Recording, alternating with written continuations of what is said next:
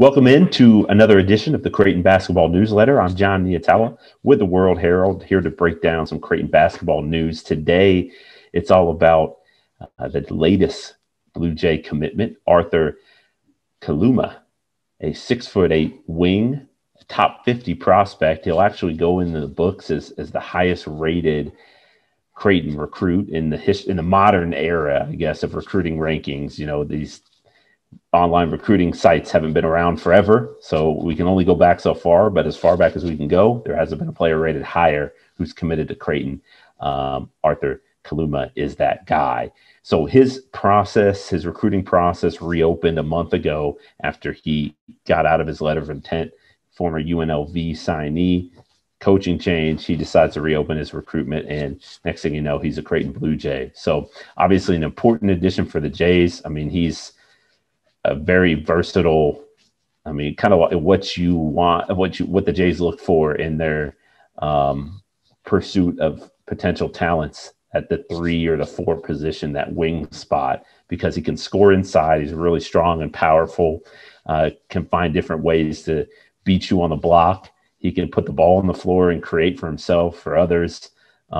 He's really clever with the dribble. Like, it seems like he's got a lot of moves that he can go to free himself and to get downhill on you. So, and he can shoot it too. So, like, you can't leave him open. So there's just, he's just got a wide range of skills. There's a lot of good reasons why he's ranked in the top 50 in the country, technically number 45 on the 24/7 composite rankings. Again, that's the highest that Creighton's ever had. And you add him into the mix with the rest of Creighton's 2021 recruiting class, and this class is as good as any in recent history.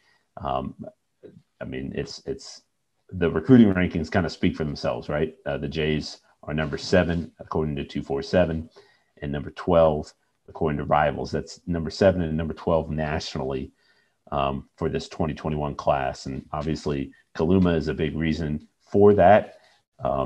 He boosted the Jays sort of collective class ranking, but other guys who were part of this class already, who've been a part of it for months now, I feel like they're definitely not overlooked among Creighton fans, but maybe nationally overlooked a little bit. A guy, Ryan Nembhard, the point guard who committed to Creighton last summer and signed with the Jays in November, he moved up in the latest batch of updated rankings from just around the top 100 range all the way up to number 65 on the 24/7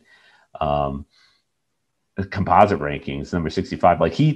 If Kaluma hadn't committed, Ryan Nembhard would be the highest rated recruit in Creighton history, at least in Creighton modern history, the recent recruiting era.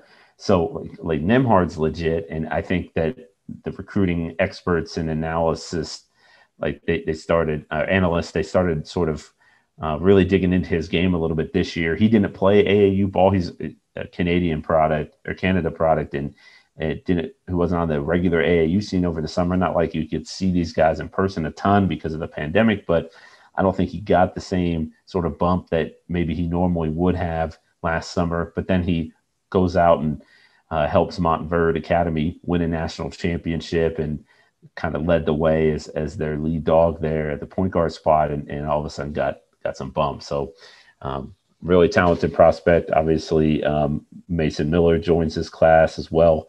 And the son of Mike Miller, the longtime NBA veteran. Mason's a 6'9", kind of like Kaluma, man. Like, he can put it on the floor and jump over you, jump by you, or shoot a shot in your face and nail 3-pointers if you leave him open.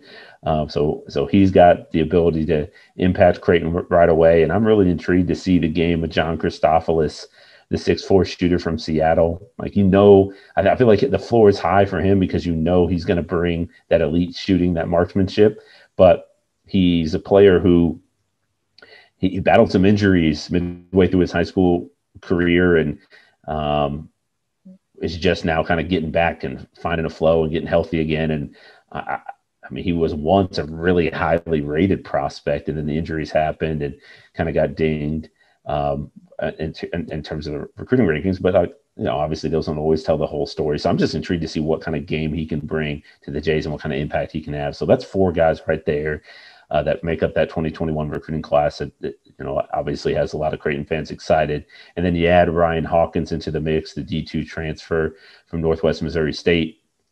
A winner, first and foremost, won 2 national championships in Division II, was one of the best players in the country at that level. A dynamic sort of 6'7". I don't know, man. He's another guy that's got a lot of moves on the interior and can definitely knock. He shot 46% from 3-point range. He can knock down a shot if you leave him open. He's got that experience that he can lean on, and he seems to be a really hungry and driven guy. So he'll be a valuable piece for the Jays. And it's interesting too with the addition of Hawkins and now the addition of Kaluma. All of a sudden, you look at Creighton's roster, and the Jays have some long guys on there. Like they're still probably maybe missing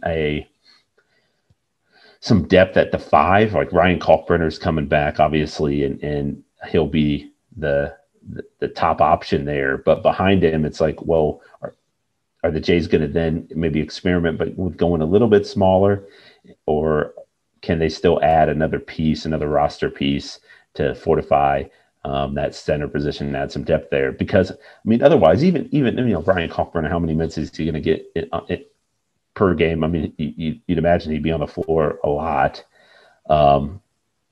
which then suddenly you look at that 3-4 position for the Jays, and it's 6'6" Antoine Jones and 6'6" Alex O'Connell, 6'8" Arthur Kaluma, 6'9" Mason Miller, 6'7" Ryan Hawkins. Like those were the spots on the floor that Damian Jefferson at 6'5" and Denzel Mahoney at 6'5". Well, Denzel has a 6'10" wingspan, so that helped him. But suddenly there's a little bit more length there at those positions, which I think will be valuable. Obviously, this roster is going to have a lot of intrigue. So how Greg McDermott and his coaching staff put the pieces together will be interesting and fun to follow this summer and into training camp.